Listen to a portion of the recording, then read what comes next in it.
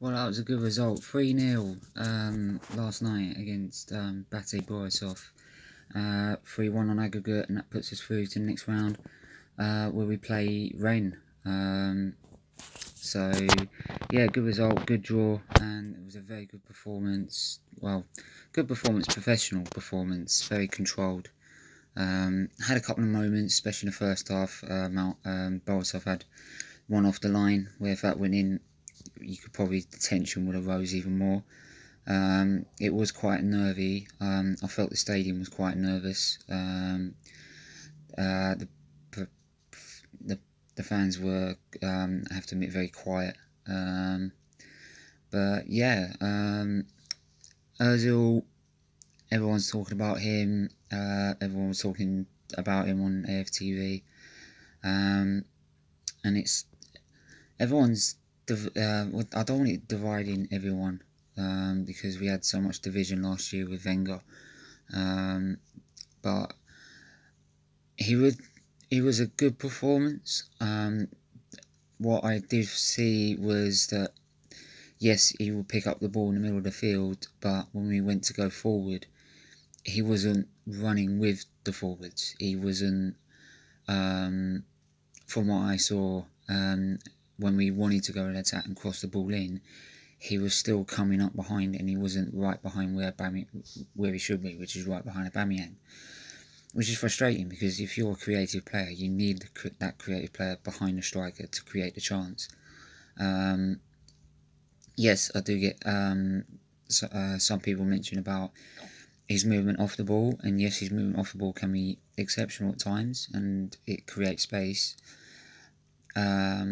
But yeah, I would like to, though it was a solid performance, I do think he needs to prove that on the Premier League level. I think having a good performance at BATE Borisov and then even just going to Southampton and then playing a good performance are two totally different things. We just need to see that on a more constant basis. If it does it more constantly, then my view will change. I will give him the benefit of the doubt. If he is going to do that once in a blue moon and not on a big game as well, then obviously that's going to divide opinion. Do I think we can get better out there? Yes, possibly. Could we then use the money we gain back to invest in the defence? Yes, definitely. But yeah, despite that, it was a good performance.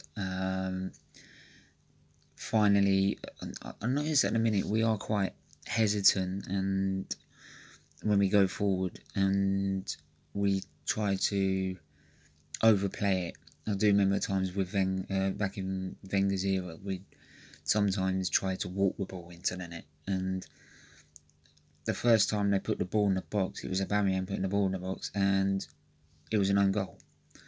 So I think they just need to, where you would get a Man United or Man City or Liverpool, just put the ball in the box straight away.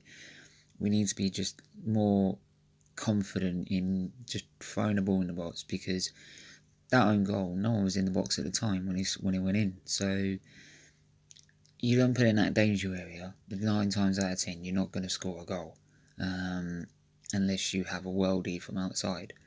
So yeah, it's just being more confident and having a bit more fluidity without the play. And I'm hoping that will come over the next few games, because obviously the next few games are going to be hard to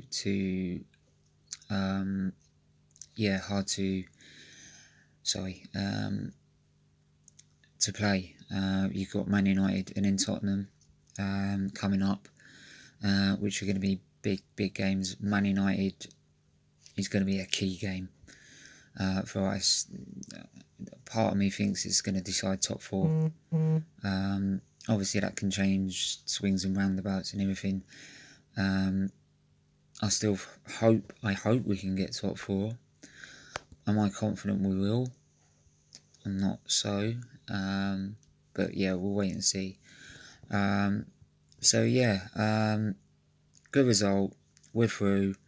Can focus on the next game, Southampton, and also the next round of playing Rennes, which we should be able to win and get into the quarterfinals, and then it will get really tasty with the teams that left in the competition. Yeah, so as I said, massive support to anyone, to everyone who does watch this. Leave a comment, like, subscribe, and yeah, let me know what your thoughts are. Yeah, and I'll speak to you guys soon with a review of the F1 testing in Barcelona.